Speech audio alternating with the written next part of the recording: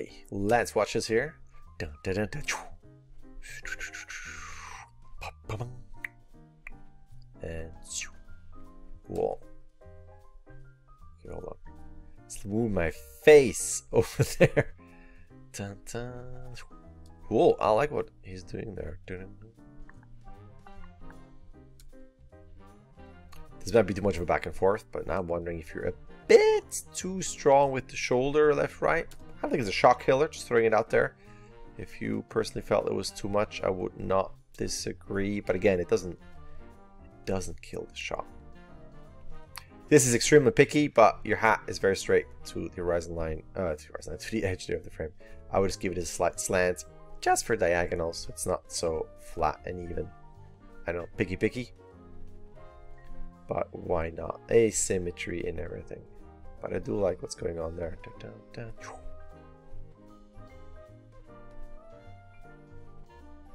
You might even start opening the mouth a little bit here, so it's not always that perfectly closed mouth here, and especially through here. I mean, you can open it through here a bit, and then close for that, or open a little bit, and then as you do this, open even more because the head goes up, and that brings the jaw into an opening position. Totally up to you, but that's the only thing. It feels a bit always kind of nicely closed there. Again, it's some contrast. Rest is cool. I like your change with the arms. Again, let's bring my face somewhere else here. That's cool. Cool hand poses. Actually, I like that. Hey, my hat. Great. With that, I'll exit there. Oh, that's great. I like it. She comes in. Ooh, I like that too. Yeah, absolutely. Probably blew my mic here. It's cool. I like that. I like the change in the arms. It doesn't feel like a 2D card anymore. I think that's all very cool. She turns. Still feel like this is a very, very sharp stop there. And I know you gotta continue moving the arm. A couple of things. I don't know. To me, body-wise, subjectively, I feel like we're a bit sharp. You might stop sooner around here and then feather into that wire rotation a bit more in the overall body, and then that arm is a bit even in timing there. That whole and I will probably keep it further here for a silhouette. It's a bit more like that. Now you might say, well, but then I can't go up, go higher. I don't think you can. You're just always in here, and then as she lands, you can even go a bit, well, I won't go that much higher, but well, am I being too picky? See, I don't know. I'm always kind of looking at how can we make things clearer, like this hand, for instance, right?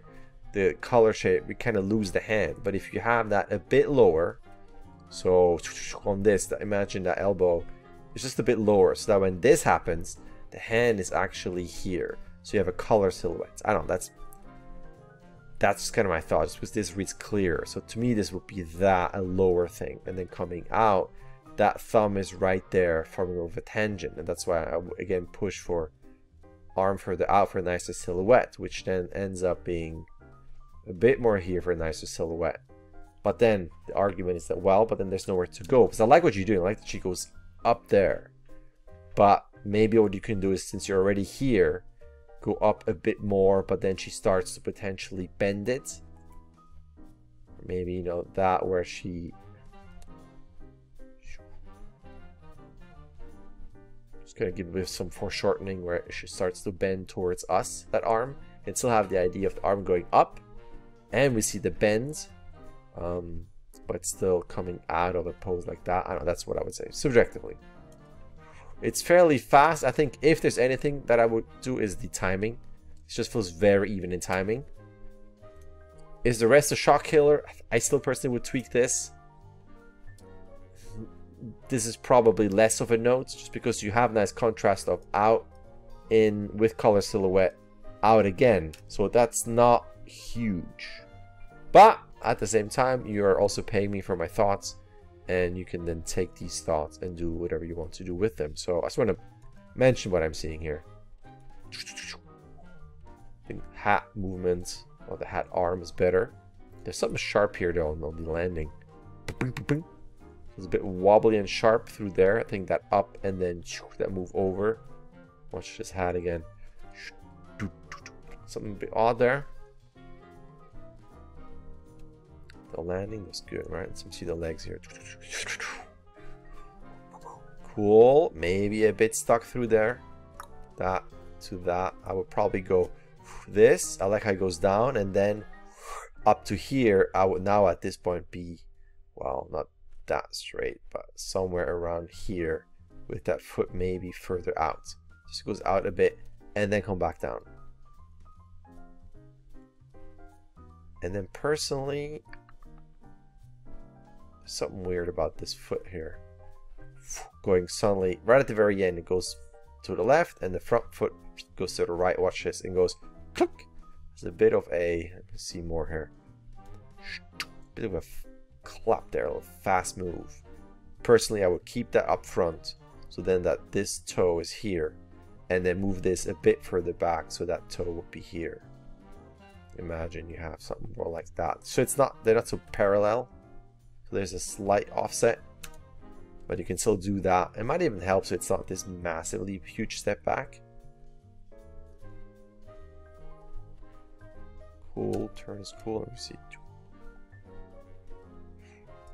Yeah, not too shabby. I still feel like the end is a bit floaty off, meaning like she floats off very softly. So it's either going to be push off with this leg into, imagine this goes over there, she would go out. I can't even draw, I use my other tool here. Out like that, like as an idea, right? Like that's what she would do even if she's off screen. Or you turn and then the wings get so strong that you still feel more of a pull. Imagine that chest gets pulled up by those wings, and then have, you know, maybe less of this. Maybe it might be a bit more curved this way with the hips coming up because the chest is being pulled up. But I feel like you want to feel either the wings are going and that pulls the chest up, or a bit of a jump. Right now it just feels like it's just so, it's kind of floating away. Now it's at the edge, it's at the end. Is that a shock killer? No, but again, something that I would explore. It's interesting dynamics of the wings doing something. I think that head turn is a bit fast. Right there. Just that turn. I know you're following notes where she looks longer and then turns, but I will probably, and you want to avoid that the chest and head move are moving as one. I would just then delay or slow down the chest by 2-3 frames and add those 2-3 frames to the head as well. Just watch the head turn. A bit fast. Also mainly because after that turn, then it feels like it's locking. That gives it that extra speed there. Speed lock. Rest is cool though. Impact and the look is cute. Wow, the arm's great. Only thing I would say, just because I'm always a fan of engaging all axes, is when she comes down here, right? Imagine that head is always the same orientation like that. Boom! And then watch out, that's a bit sharp. How you go back into this. Watch it again. Bit sharp on that impact. But through all of this, even through all of this, she's always like that, as opposed to maybe she's floating and it has a slight land with a slight tilt and that, and then as she goes back there might be a slight tilt for the head like that, and then tilt over the other way to get around. So I'm trying to find a bit more left and right rotations there, tilting over, so it's not always that straight one axis through all of that. Could be kind of cute, a little bit of a head tilt to do that, and then straighten up into that. That's it. It's picky, picky, picky, but we're also very, very close to the end, so we're gonna get some more picky notes. All right, thank you. All right, there's an email. You can sign up. You can start whenever you want. You can submit whenever you want. You get 16 submissions. Either way, a like and subscribe would be awesome. All right, thank you.